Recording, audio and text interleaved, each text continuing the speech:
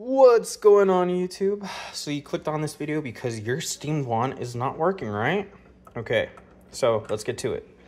First step you're going to want to do, and this is strictly to know if it's your wand or your tip having the issue, you're going to want to run steam through the actual wand without the tip. If it does not look like that, it's probably something internally in your actual Breville, whatever machine you have. So that tells me there's pressure. It's perfectly fine working, right? If that is the issue, you're gonna want to put half a cup of water and half a cup of white distilled vinegar in the tank. I highly recommend taking out the filter.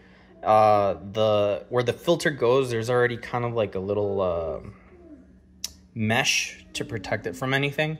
So you could just take it out, throw it in the water, the vinegar, and then I would recommend running a full descale and a flush on it. You might need to add water, just depending, because the machine might not run. Okay, so if that is not your issue and you have good pressure, what you're going to want to do is look at the tip. So if you can see light, let me try to focus. Yeah, there we go. If you can see light going through those holes, it's not clogged. If there is no light going through those holes, then it is clogged. And what you're gonna wanna do is you're gonna wanna soak this in white distilled vinegar for about an hour minimum. Once you do that, you're gonna wanna get one of these, this is a Walgreens one, but you go to CVS, you go to Target, Walgreens, just ask for them. They'll most likely give them to you for free.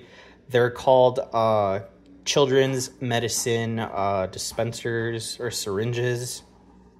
So why I'm telling you to get one of these, this thing fits perfectly. It's hard to do, but it fits perfectly in this thing with a seal.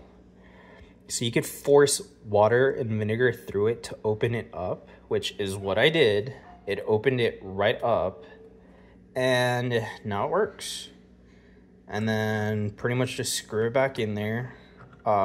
If you ran vinegar through it, you're gonna want to rinse it. So just screw it back in, and you'll be all set to go.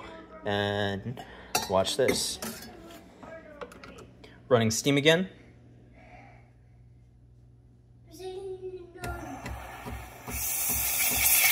We're good, guys. Look at that. Make it a mess.